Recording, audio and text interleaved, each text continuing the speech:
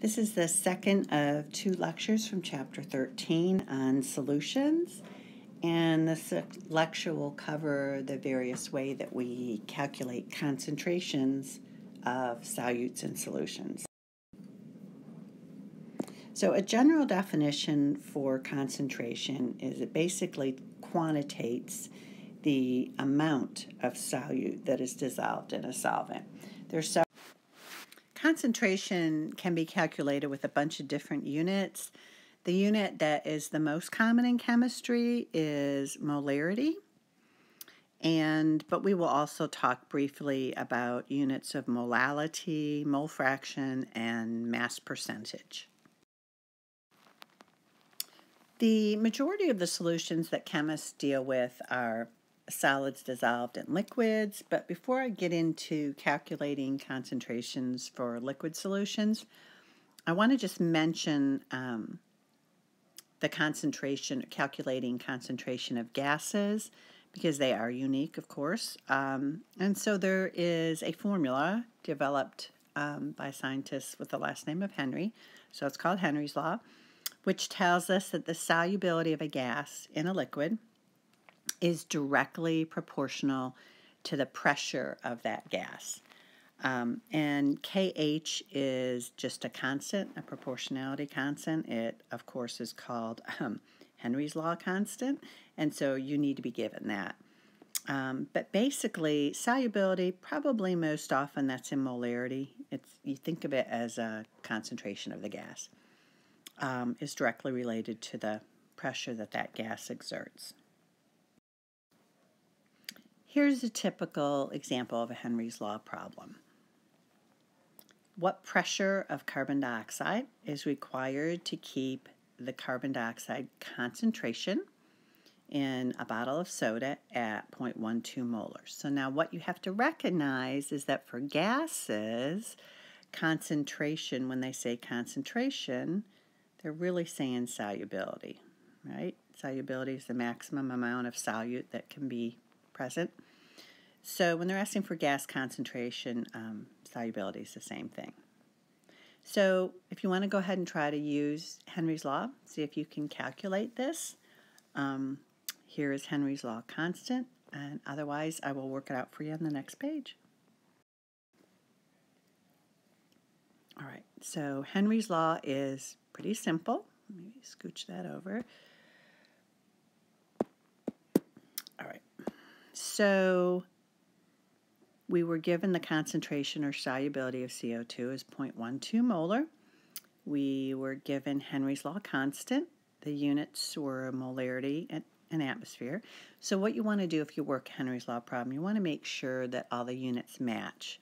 In this case, we're solving for pressure. So the units of our final answer should be atmosphere. And so if you were to check the units, I probably should have included them, 0.12 molar divided by 0.034 molar per atmosphere.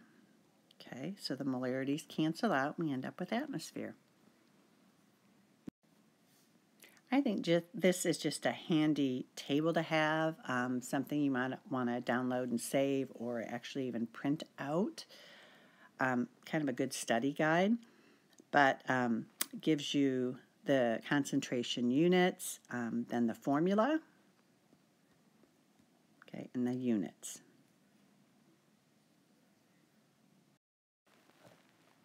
As I mentioned earlier, molarity is by far the most common concentration unit that chemists use. So you might ask yourself, as I did at one point, well, if they love molarity, why do we have to learn 3 or 4 other different units? One of the main reasons is that because molarity has volume in the formula, liters of solution, which is a volume, volume can change slightly with temperature. Even with a liquid, it wouldn't be detectable to your eye, but in most cases, but it can change significantly. And you don't want something like the concentration to change with temperature. So the other concentration units that we have stay away from using volume in their formula. So one of them is mole fraction. The symbol for that is like a capital X or chi, if you're familiar with the name of the Greek symbols. And mole fraction, just like any fraction, is part over whole. So if you were asking for the mole fraction of substance A, for example, be moles of A in the numerator and then moles of everything else in that solution in the denominator. So we're going to spend most of our time talking about molarity. The first thing I want you to do is absolutely make sure you understand the formula. Alrighty, so molarity, which first of all is designated with a capital M, make sure it's capital, because if you were to use a little m, that means something else. It means molality, not molarity. Capital M, it is the moles of the solute in the numerator. One thing that students find very easy to lose track of is the denominator. So the denominator is liters of the entire solution. What do I mean when I say solution? That's the total volume of the solvent and all solutes together. So it's not just the volume of the solvent, it's the whole solution. That's an important difference. So if you were to make a solution with a certain molarity, you don't care the volume of solvent. You care about the total volume of solution. The type of glassware that is used to make a molarity solution is a volumetric flask. That should be terminology you're familiar with. And volumetric flasks are hand blown to a very high precision level. This little line on the neck is etched with a degree of precision of 0.01 milliliter. So very precise. So read the question. I'm making a solution of sodium chloride, and I tell you how many grams of sodium chloride, and I give you the total volume of the solution. See if you can go ahead and calculate molarity. If you're totally lost and have no idea, go on to the next slide and I will explain. All right, so the first thing to do, I think, when you're solving any problem is to write the formula you're going to use. Remember that just showing the formula, that you know what formula to use, will often get you some partial credit. So the formula for molarity is moles of solute over liters of solution. How do we get our solute? First of all, sodium chloride. We have grams, not moles. How do we get from grams to moles? We divide by molar mass of sodium chloride. Okay, use your periodic table. When you are calculating with molar masses, make sure you have at least 2 digits to the right of the decimal for good precision.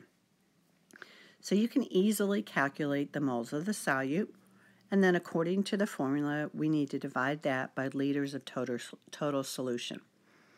Be careful, because in this case, you were given milliliters, not liters. So you have to remember how to convert.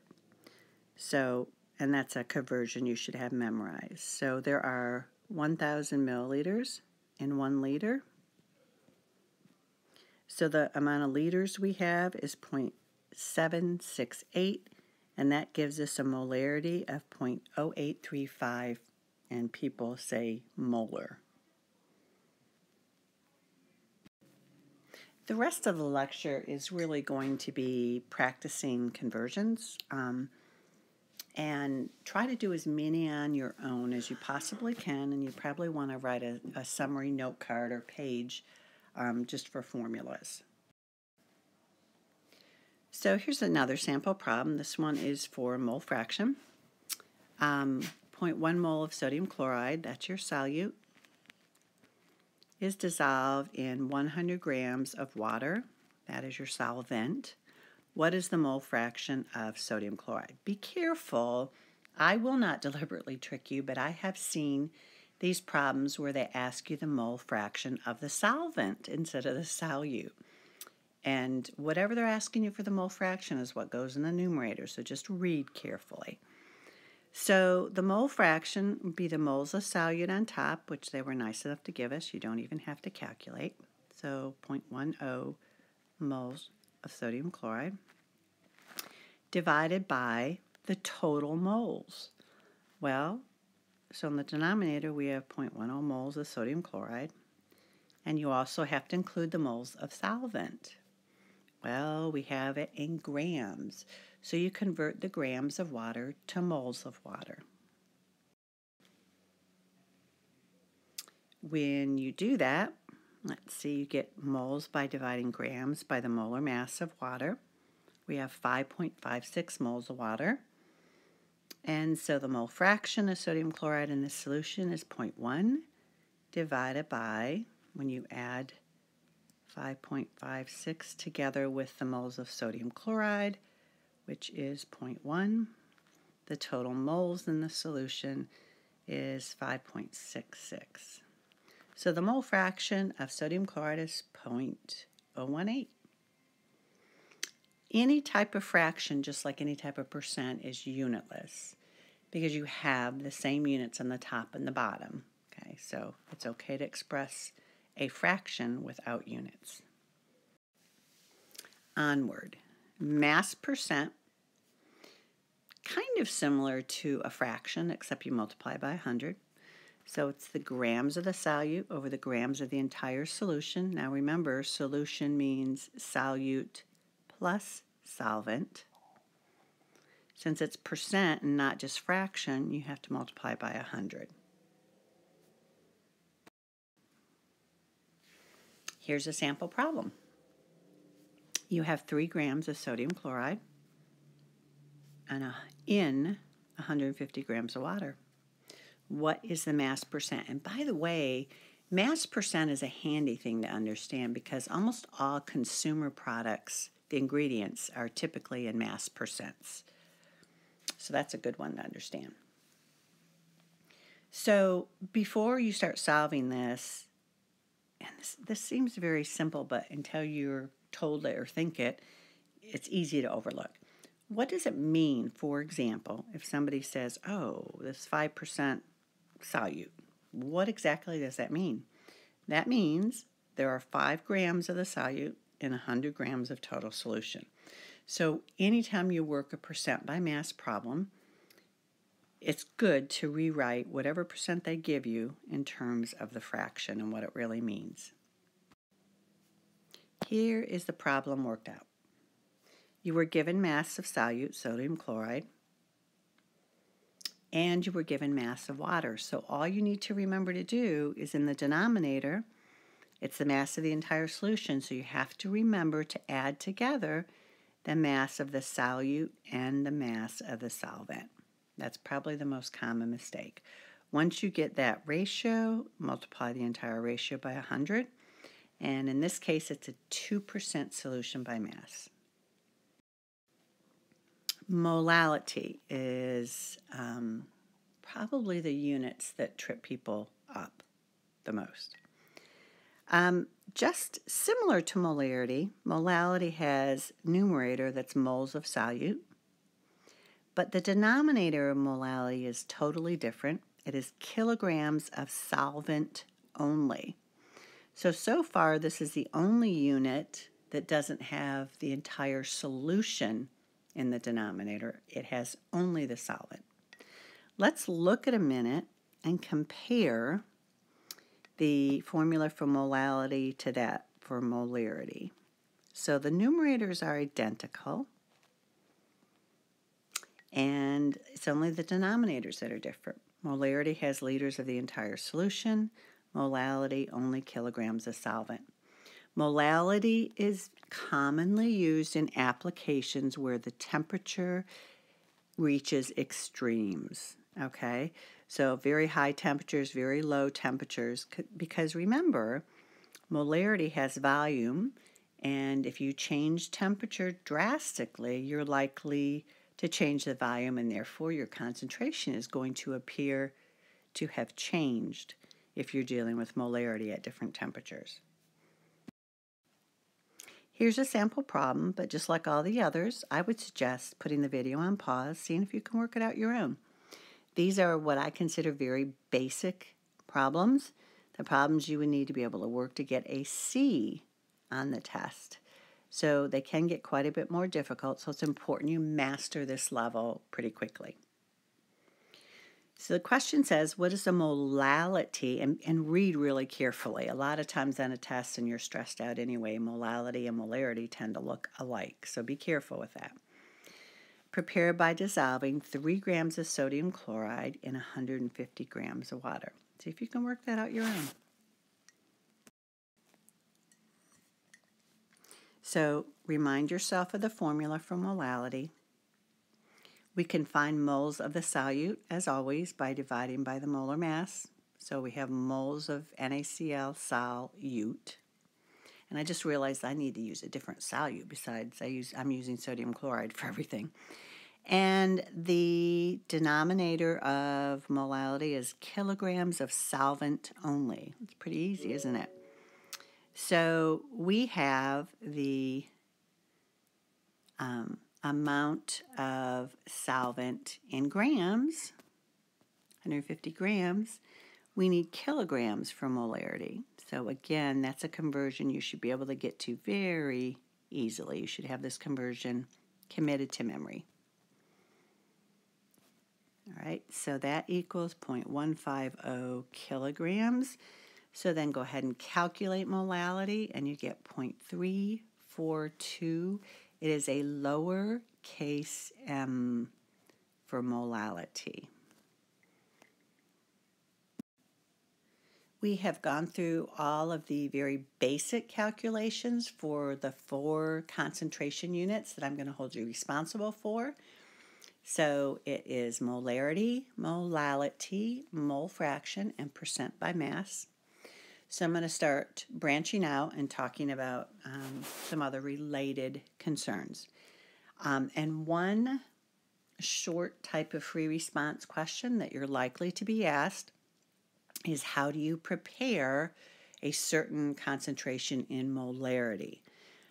Understanding the technique of preparing a molar solution is important to a chemist. And in this type of problem, it would be a 2-part problem. 1, you would be expected to do a calculation, and 2, you would be expected to write the steps involved, what glassware you would use, and what steps in the laboratory.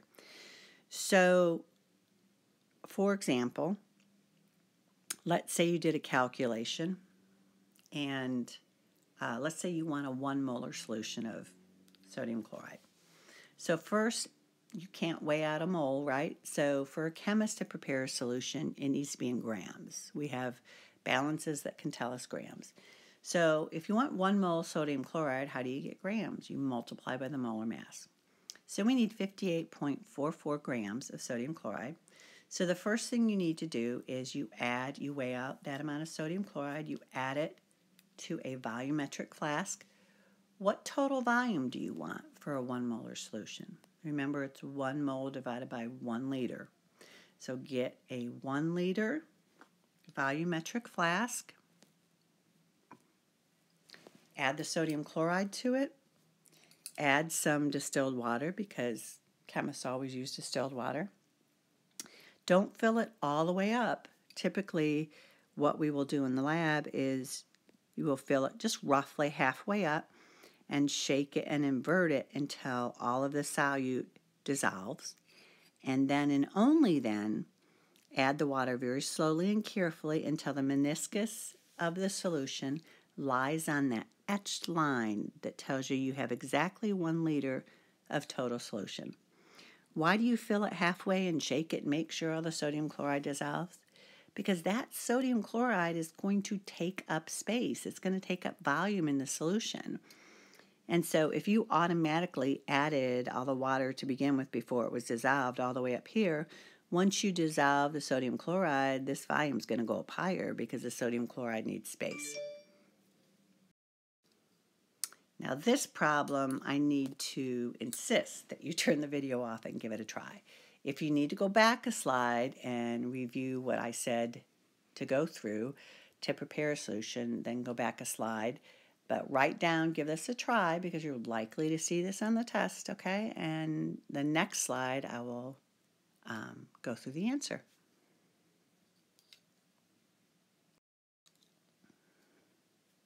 All right, so as always, when you're asked to tell how you would prepare a certain molarity solution, it's 2 steps. Step 1 is do the calculation to figure out how many grams of the solute you need.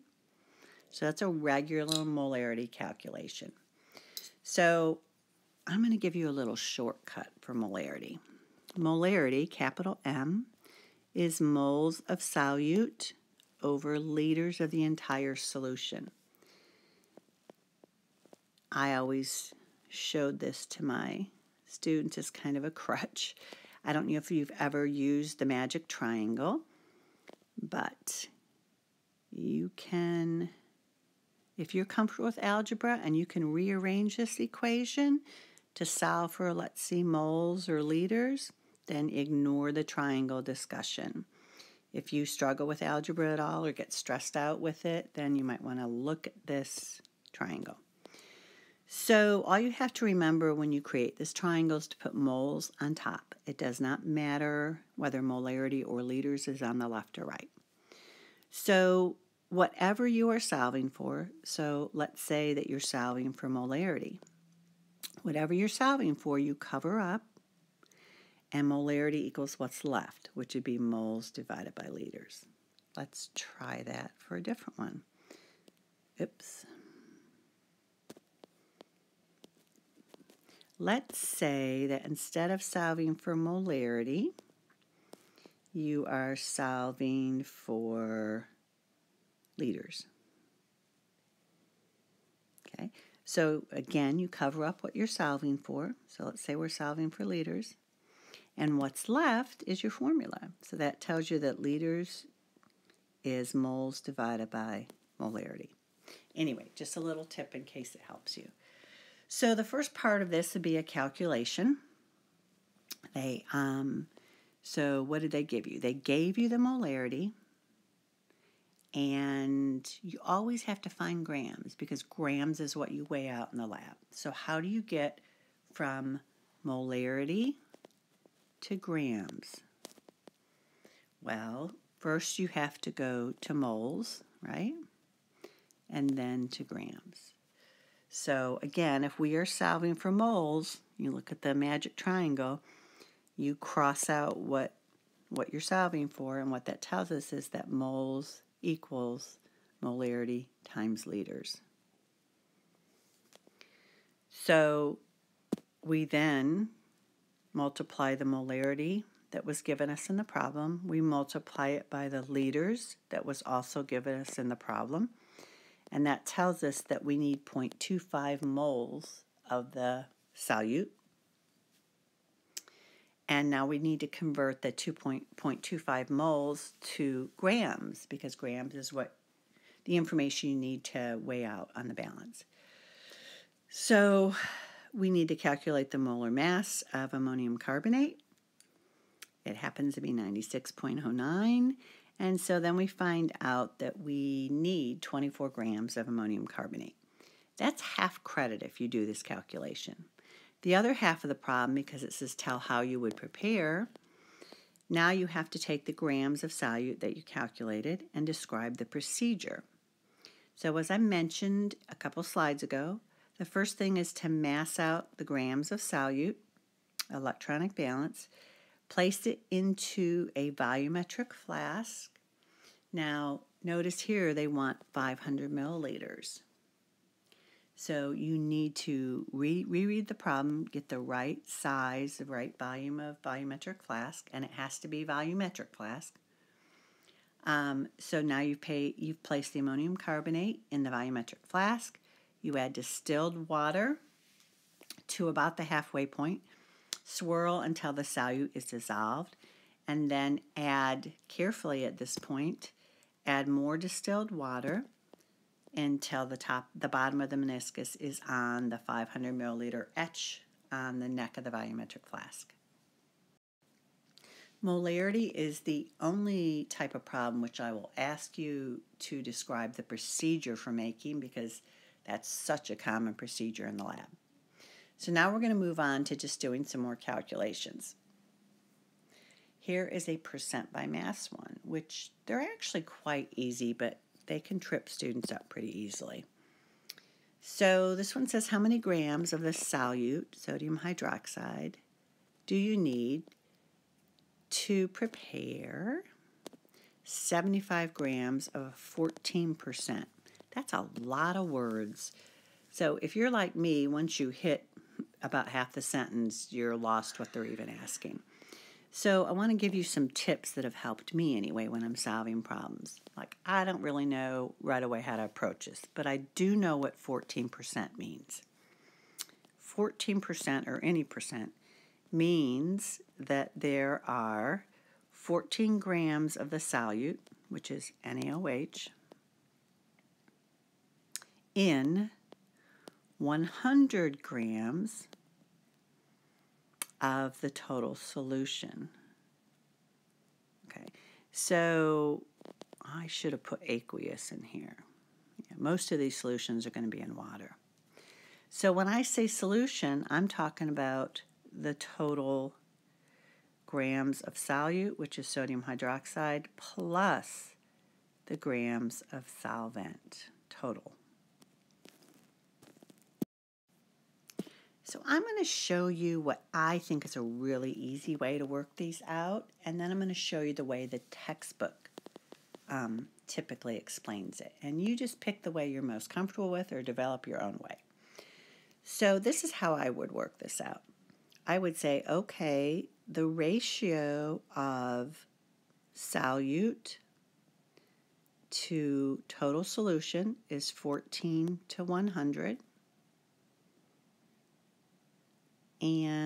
But instead of 100 grams of solution, this problem only wants to make 75 grams of solution.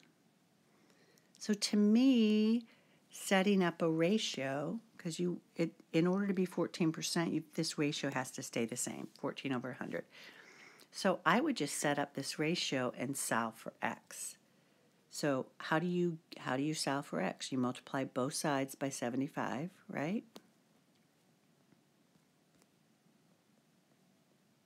So you end up with x equals 14 divided by 100 times 75.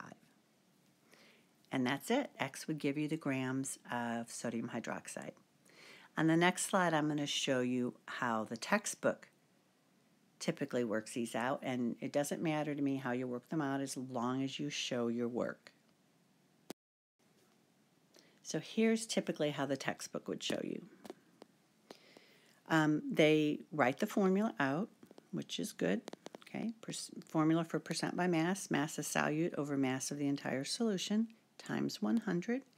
And then they plug in what they know.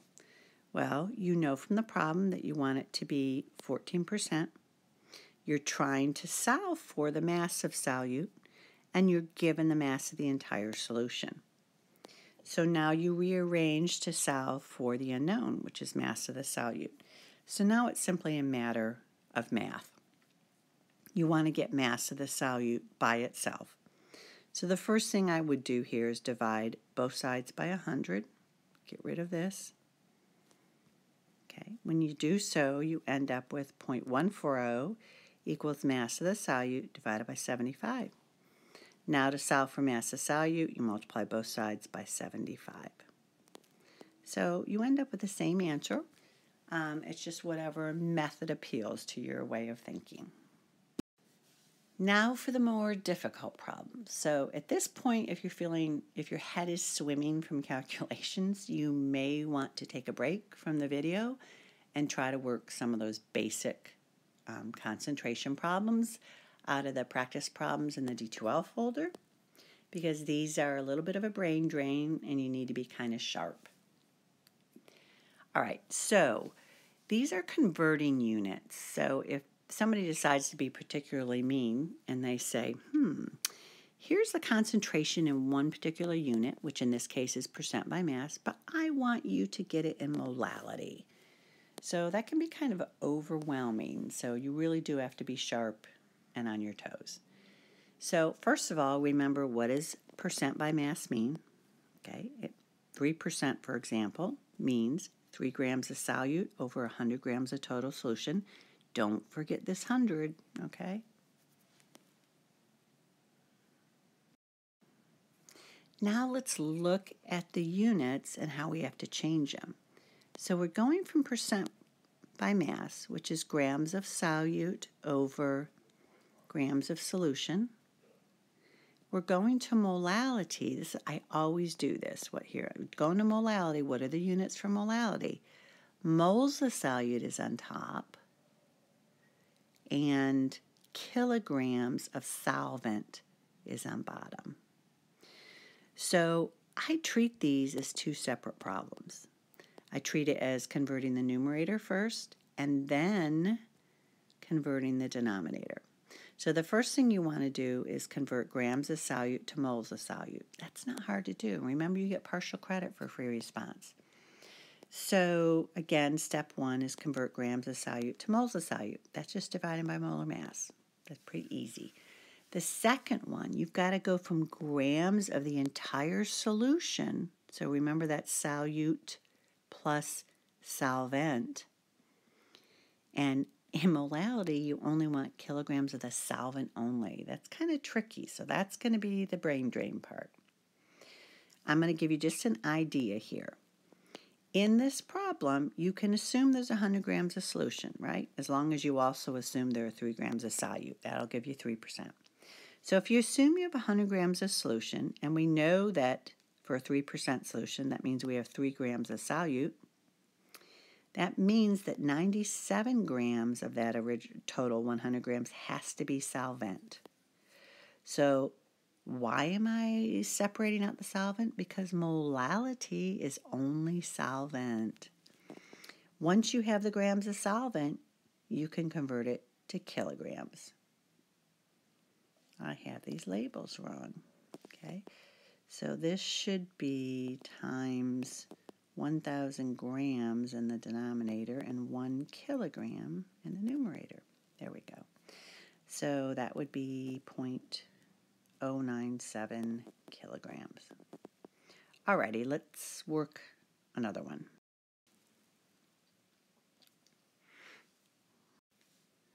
So let's pretend that our solute is hydrogen peroxide, H2O2. So again, the first thing you have to do is go from grams to moles. You do that by dividing by the molar mass. And the trickier part is, let's see, again, you can always, in a percent solution, it's easy to assume you have 100 grams of total solution. 3 grams of the solute, which means we had 97 grams of the solvent, which is water, which is 0.097 kilograms. So that means our molality of this 3% by mass solution is 0.91. Remember, it's a small lowercase m for molality. You may have to look at that problem a couple times to absorb it. Now let's look at, let's say a problem asked you to change units from percent by mass to molarity, right? So as always, write the unit you're starting with. Percent by mass is grams of solute over grams of total solution. Molarity units are moles of solute over liters of entire solution. All right, so again, treat it like a two-step problem. Step 1 being converting grams to moles in the numerator, and step 2 converting from grams of solution to liters of solution. Now, typically in a liquid solution, in order to convert from grams to liters, you need density. Okay, so density, remember, is the units. Most common units are grams per milliliter, which basically tells you the relationship between grams and milliliter. However, if you have aqueous solutions, the density of pure water is, hopefully you remember this, if not, you need to, is exactly 1. That means that 1 gram of water is exactly equal to 1 milliliter of water. So in aqueous solutions, if they're dilute, a lot of times you can make the assumption that the density of the aqueous solution is 1. But other times the problem will give you a particular density. Alrighty, so again, assuming that we have hydrogen peroxide, molar mass of that is 34.02. So the moles of hydrogen peroxide are 0.0882. If we assume that the density of this dilute solution is exactly 1, that means that 100 grams of the solution is the same thing as 100 milliliters. Again, that's assuming the density is 1. So because molarity has liters of solution in the denominator, if you're given milliliters, you need to convert it to liters. So 100 milliliters, okay, you need to know this conversion. There are 1,000 milliliters in 1 liter. So 100 milliliters is equal to 0.1 liter. So the molarity, there we go, I'm a messy lecturer, is right there. So we've gone over converting from percent by mass to molality and percent by mass to molarity. Please don't get too discouraged if it kind of overwhelms you. That takes quite a bit of practice to master those. And that's a calculation I expect my A and B students to do. Now here are some problems. Once you're semi-comfortable with these formulas, hopefully you've got the formulas written out or printed out in front of you or looking at the textbook, go ahead and see how you do in this, even if you kind of flop around a bit. So calculate the molality and the mole fraction. If your solute is, this is ethanol, what we put in drinking alcohol, in a wine that has a concentration of 7.5 per mass. So what exactly are you doing? So your given information is 7.50 mass percent. What does that mean? It means there are 7.50 grams of ethanol in 100 grams of the entire solution. Okay, that's what 7.5% means. That's your given information. And in part A, they want you to find molality, which is moles of ethanol over kilograms of H2O. Okay, and in part B, oh, there isn't part, oh yeah, there is part B. They want you to do mole fraction, which is moles of ethanol, okay, over total moles. So that would be the moles of ethanol and the moles of water. So definitely see if you can do this on your own, but I will work through it on the next slide. So here's what you need to do. Step 1 is converting the grams of ethanol you're given to moles of ethanol. This is converting percent by mass to molality. Step 2 is converting 100 grams of the entire solution to kilograms of only the solvent. So let's do the numerator first. 7.5 grams of ethanol. So, yeah, that's right. And you were given the molar mass of ethanol,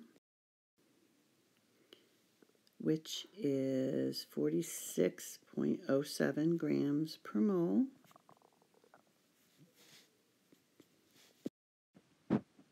So that gives us that we have 0.16 moles of ethanol.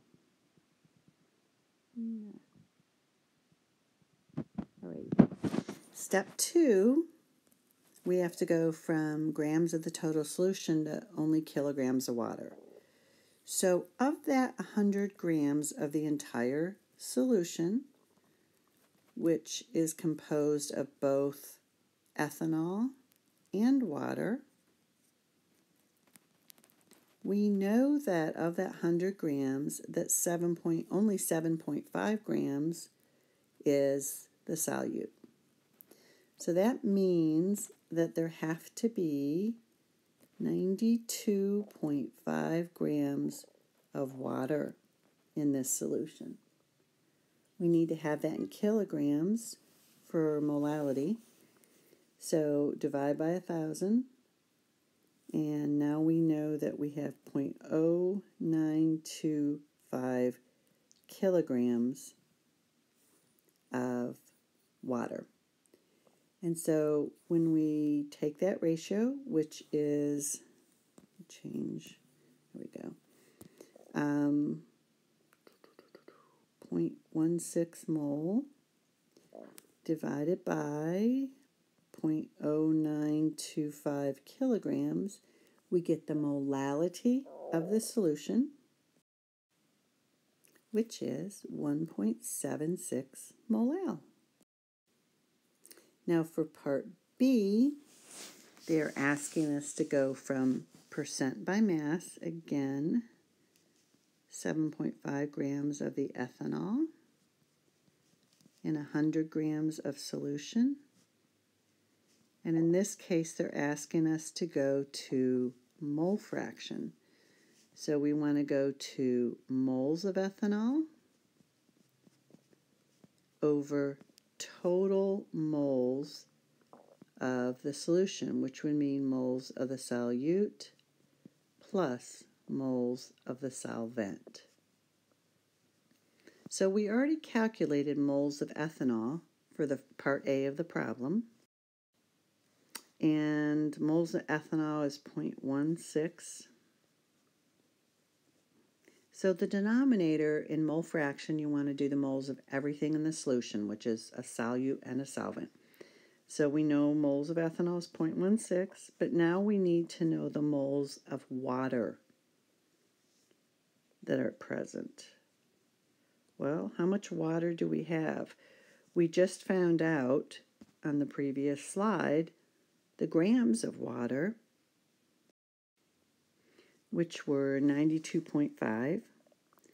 So if you have 92.5 grams of water and you want to know the number of moles that is, you divide by molar mass. So water is 18.02 grams per mole. And that tells us that we have 5.13 moles of water. So that has to be added to the moles of ethanol. And when you carry out that math, you find that the mole fraction of ethanol in this solution is 0.0307. Not very much ethanol, it's mostly water. And remember that mole fraction, like any fraction, does not have units. Just a reminder to familiarize yourself with what density is if you've gotten rusty on it.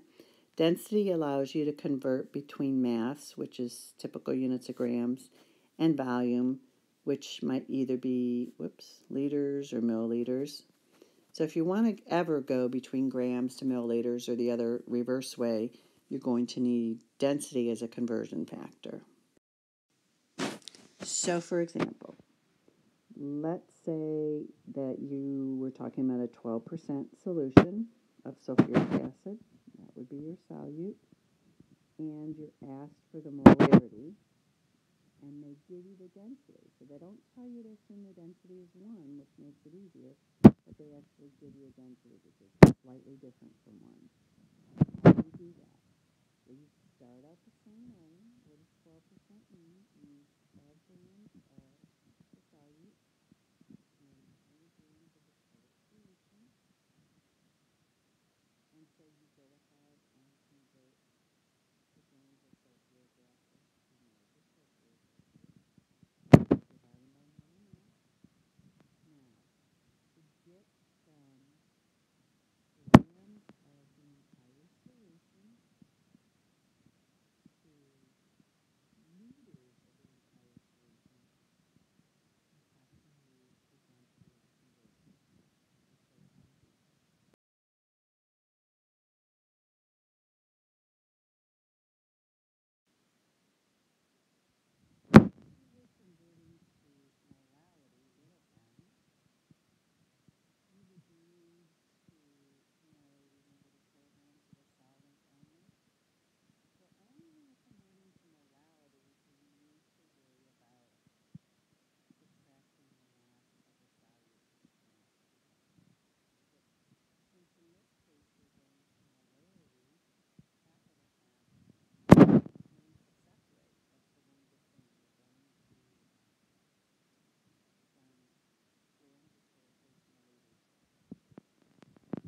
So onward to molarity. The moles of the solute, here's the molar mass of H2SO4, so we have 0.122 moles of sulfuric acid.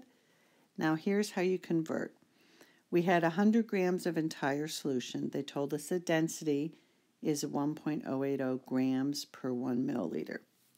Make sure you match your units so they cancel out.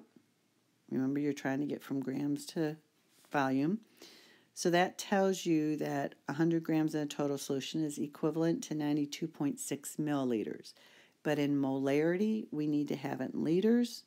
So you need to convert from milliliters to liters. And that gives us a molarity of 0.132. Alrighty, here we go, finally, to save a long lecture on the last section of this, which is called colligative property. There are some calculations, but it's also quite a bit of concept. All right, colligative property, very simply stated, is any property of a solution that changes with the concentration of the solution. So imagine you made Kool-Aid, one container with 1 packet of Kool-Aid, another with 2 packets, another with 3 packets. What are some of the properties that would change? You may say the shade of not the wavelength of the color, but how dark it is. You might notice that it's a little more thick or a little bit more viscous. So any property that changes with concentration is called a colligative property. The colligative properties that chemists are most concerned about are vapor pressure, boiling point, freezing point, osmotic pressure. I'm going to leave out simply because this chapter has enough in it. So the next few slides, the last few slides, are going to be going over vapor pressure, boiling point, and freezing point. All right, just as a reminder, because vapor pressure is kind of hard to wrap your head around, the vapor pressure is equal to the pressure of gas particles that reside over the surface of a liquid. So even though a substance is a liquid under room temperature, at any point there are few of the molecules that escape into the gas phase. And the pressure these gas molecules exert is called vapor pressure. Obviously, I guess it's probably intuitive that as temperature goes up, vapor pressure goes up. And it's worth reminding you, I've seen it on the ACS final. The temperature at which vapor pressure equals atmospheric pressure is the boiling point. Okay? So as you heat a sample up, that's a flame, you're going to get more and more gas particles that escape the surface of the liquid, and the pressure is going to start going up. Well, when the pressure of those more and more gas molecules equals atmospheric pressure, which is pressing down, when these two upward and downward force equal each other, that is the boiling point. And so you also have to remember that atmospheric pressure is 1 atmosphere. So if you see a vapor pressure curve, what you do is you look for atmospheric pressure, see where it intersects with the vapor pressure line, and you will get the boiling point of a substance. So why am I going through all that? Okay, because vapor pressure is a colligative property. What does that mean? That means that if you have a pure solvent, there's a certain vapor pressure associated with it. If you dissolve a solute into that solvent, okay, the vapor pressure is going to go down. Okay? Vapor pressure of a solvent is lowered in the presence of a solute that's dissolved. So what I want you to think about is it's easy for pure solvent molecules to escape into the gas phase. When you put a solute, which is typically a solid, it's a higher boiling thing, in there, it's kind of, think of it as trapping almost the solvent molecules. It's certainly, they're in the way, and they're making it harder for these solvent molecules to escape. Therefore, the vapor pressure goes down. There is a formula related with vapor pressure, and it's called Raoult's law. And what that tells you is that the pressure of a solution, okay, so the vapor pressure of a solution is directly proportional to the vapor pressure of the pure solvent, okay, which we know is higher, times the mole fraction of the solvent. Now, mole fraction problems are usually asking you for the mole fraction of the solute.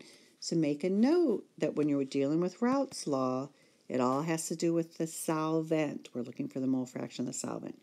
Since fractions are always less than 1, that means that the vapor pressure of the solution will always be lower than the vapor pressure of the pure solvent.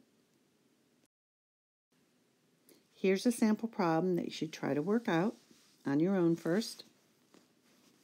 And kind of trigger in your head anytime a problem mentions vapor pressure, it's likely that you're going to use Raoult's law. So let's just write that while we're reading the problem. So that says the vapor pressure of a mixture, okay, equals the mole fraction of the solvent times vapor pressure of the pure solvent. So this is just a distractor, temperature, okay. Here is the vapor pressure of the pure solvent. So that would be P solvent. What is the vapor pressure of the solution? So we're trying to solve for P solution. And they give you moles. So you have to calculate mole fraction. So remember, it's mole fraction of the solvent. What was the solvent? It was benzene. So mole fraction is 9.90. That's the solvent. The denominator is always adding together all of the moles. Okay. So there's a mole fraction. Let's go ahead and calculate and see what we get. All right. So we're solving for the vapor pressure of the solution. Mole fraction is 9.9 divided by 9.9 plus 0.1. And if you calculate that, you get it's 0.990. Okay. Times the vapor pressure of the pure solvent, which is 104.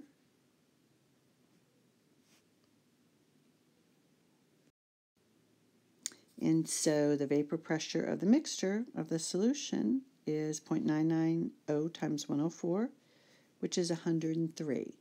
Now, remember that the vapor pressure of the mixture of the solution should always be lower than the vapor pressure of the pure solvent. And in case it is, not a whole lot, but it's still lower. Now we're going to segue into boiling point. Boiling point is another colligative property. They are inversely related, okay? So if you look at a container with a liquid in it,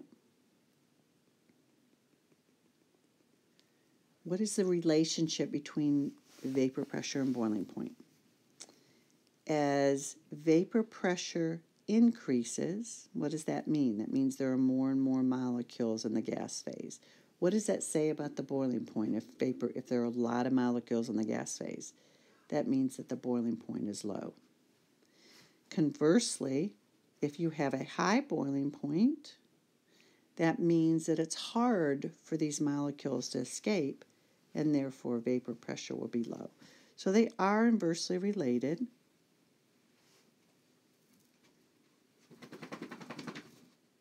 And remember how to get boiling points. I've gone through this before, and I'll go through it again because I see it on the ACS final. If you have a vapor pressure graph versus temperature, how do you find boiling point?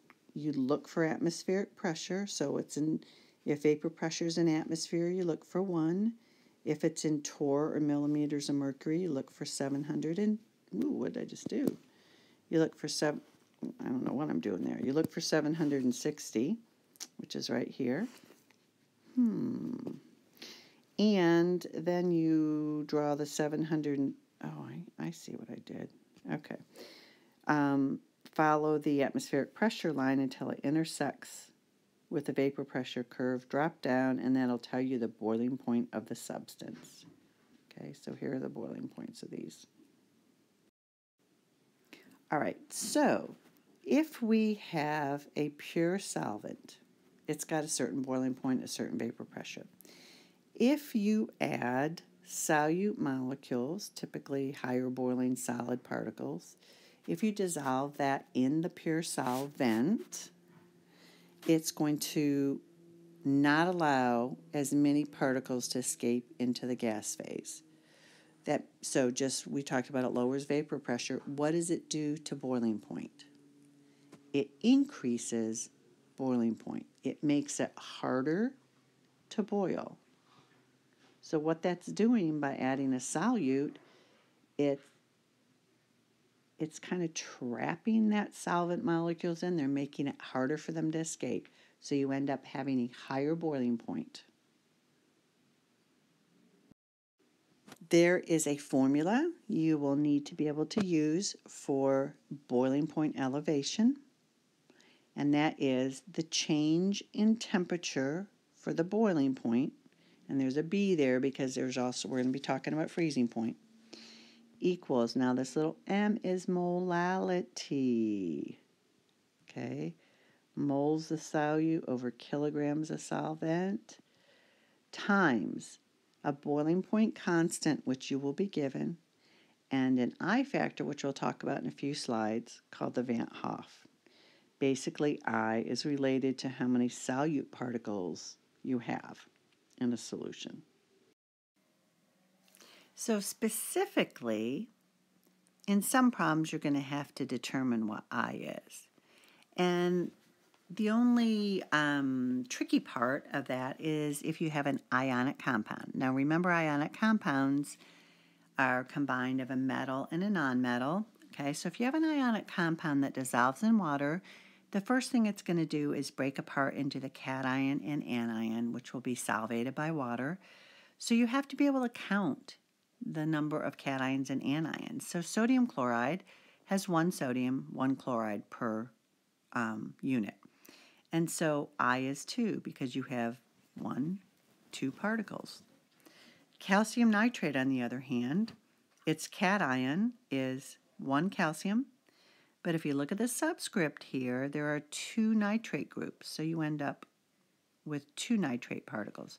So altogether you have 1 calcium and 2 nitrate for a total of 3 ion particles. So I is 3 for calcium nitrate. Now, covalent compounds don't have any ions. They don't break apart into anything when they dissolve in water. They stay intact as a single molecule. So for covalent compounds, I is always 1. That is really important to remember. So freezing point is very similar to the effect. All right, very quickly, we talked about boiling point elevation.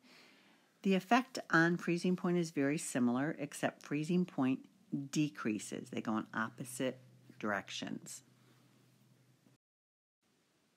I am so sorry this lecture is so long and we are so cramped for time that it's getting shoved down your throat, but I'm getting tired of doing it too. All right, so let's work some sample problems. The formula to calculate the change in the freezing point is essentially the same as boiling point elevation, except there is a freezing point constant, Kf, which is different than the boiling point constant. Both of them have to be given to you. So here's a sample problem. Let's write the formula out, and then as we read the question, let's see if we can plug in what we know. So we're talking about freezing point. So the change in the temperature of the freezing point is equal to the freezing point constant times the molality times I. All right, so let's see what this tells us. Benzophenone freezes at 48.1, and so that is the solvent, because a solvent, that's what freezes, that's what you're talking about as far as freezing. solution, you add 1.05 grams of urea, so that is the solute. And you're using 30 grams of the solvent. All that so you can calculate molality. All right, the freezing point of the mixture of the solution is 42.4. So now we can calculate the change in temperature. It's an absolute value, okay? So 48.1 minus 42.4. So the change in temperature is 5.7 degrees. The KF value is what we're supposed to be solving for. They say assume I is 1. That's awesome. That means that we can just take I out of the equation. And we can calculate molality, right? We have what we need. That's moles of the solute, okay, that's the urea, divided by kilograms of the solvent, which is benzophenone. So let's go ahead and do the whole calculation. So to calculate the moles of the solute, all right, so the moles of solute is 1.05 grams of solute urea divided by its molar mass, which is 60.06 grams per mole. Okay, that gives us moles of the solute. We have 30 grams of the solvent. We need to convert grams to kilograms to get molality. So there are 1,000 grams in 1 kilogram. So we have 0.030 kilograms of the solvent, which is benzophenone.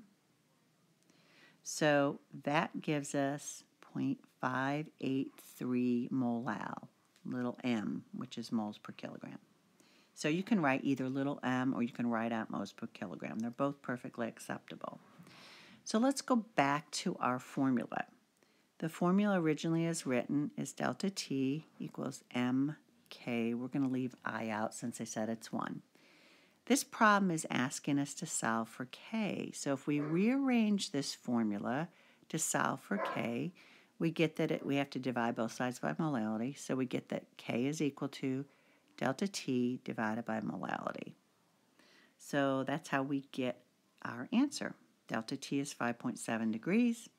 Molality is 0.583. So KF value for this benzophenone is 9.8. Let's do another one. So this problem is a little bit of a twist on the one we just did, and this one you should definitely try on your own, right? So as always, write the formula down. Again, we're going to assume I is 1, so I'm just going to leave it off. And in this case, you're asked for the freezing point of the solution. So freezing point itself isn't in this formula. It's part of the delta T. Remember, the delta T is the change in the freezing point. So you're going to have to solve for delta T first, and then in a second step, try to figure out freezing point. So see if you can do it yourself, and I will work it out on the next page. Alrighty, so as always, I rewrite the formula, and I write what we know. So we're trying to solve for delta T to begin with, the change in temperature, because we have to find the new boiling point. We're given KF. We're told the I is 1, so I left it out. And we're given enough information to solve for molality. So let's do that first. Molality is moles of solute over kilograms of solvent. So in order to get moles of the solute, I have to take the grams that are given us divided by the molar mass. That'll give us moles. Kilograms, they gave us grams of solute. They said it was 32 grams. If you convert that to kilograms, we have 0.032 kilograms.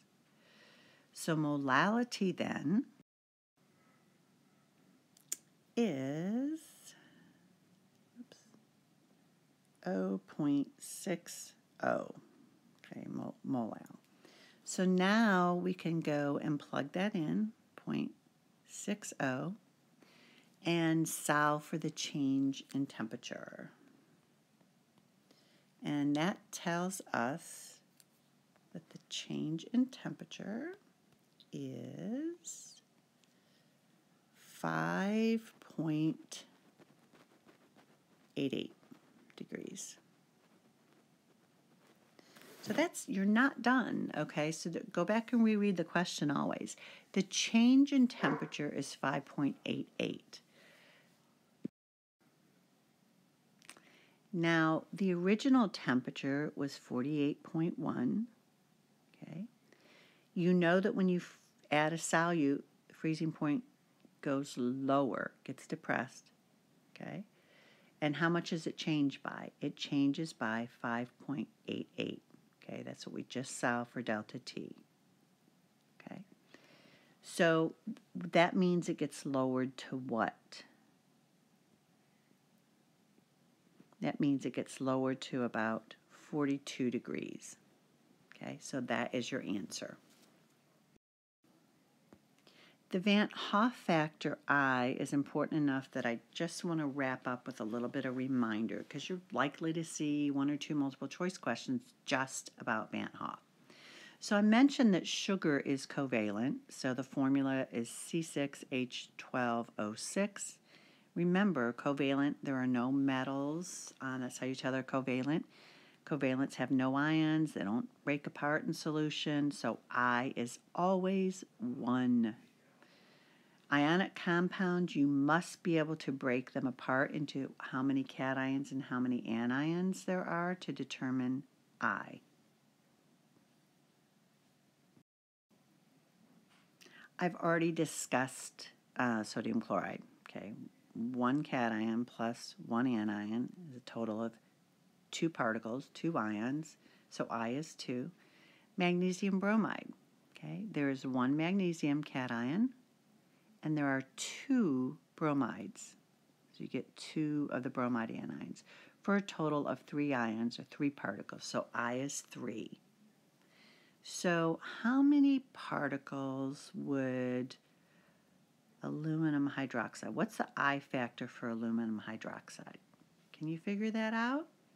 Put this on pause a minute, see if you can figure that out. So let's see, that would break apart into the cation, which is always the metal, and there's only 1 aluminum, okay? There's 1 particle there. We have 3 of the hydroxides. Okay, so 1 plus 3. So the I factor for aluminum hydroxide is 4. So the higher I is, how does that affect freezing point depression or boiling point elevation? As I goes up, you get a larger and larger change in the freezing point or boiling point. So if you're going to salt a road so that you don't get ice, would you rather use sodium chloride, table salt, or what they call rock salt, calcium chloride? Turns out that to salt the roads, they do use calcium chloride because the I factor for calcium chloride is 3. The I factor for table salt is only 2, so you get a lot more bang for your buck with rock salt, and that's what the roads are salted with. All right, so here is another typical, I would say somewhat higher level multiple choice question where you have to understand I, the Van't Hoff factor. So if you have any idea how to approach this, put the video on pause and give it a shot, and then I will explain it to you. All right, so to have the highest boiling point, you want to have, let's see, a higher molality, right? Because look at the formula. Okay, so the higher the molality is, the more you change the boiling point or freezing point, and the higher I is, the more you change it. So you want a high M molality and a high I. So you basically are going to multiply the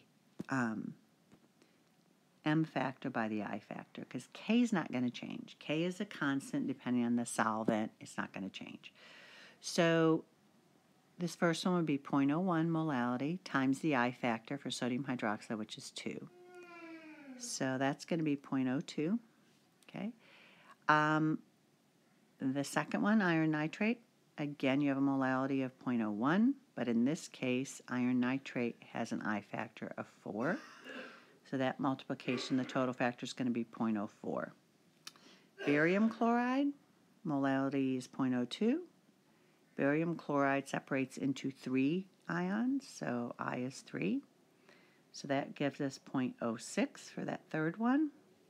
And the last one, urea is non-electrolyte, means non-ionic, means it's covalent, which means I is 1. So just a tip for you, if you have a weird name like this instead of a formula, it's typically covalent.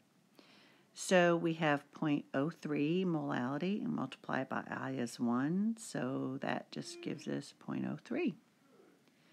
So now if you're ranking these in order of increasing boiling point, you want the lowest boiling point first. That's the one that has been least affected by a solute, the one with the lowest factor. So that would be the first one. So sodium hydroxide solution would be the lowest. The one with the next lowest boiling point would be the 0.03, the urea. So this would be 2. The next one, 0.04, so the iron nitrate would be 3, and barium chloride would be 4. That is a very, very long lecture. I apologize again, but we're finally at the end.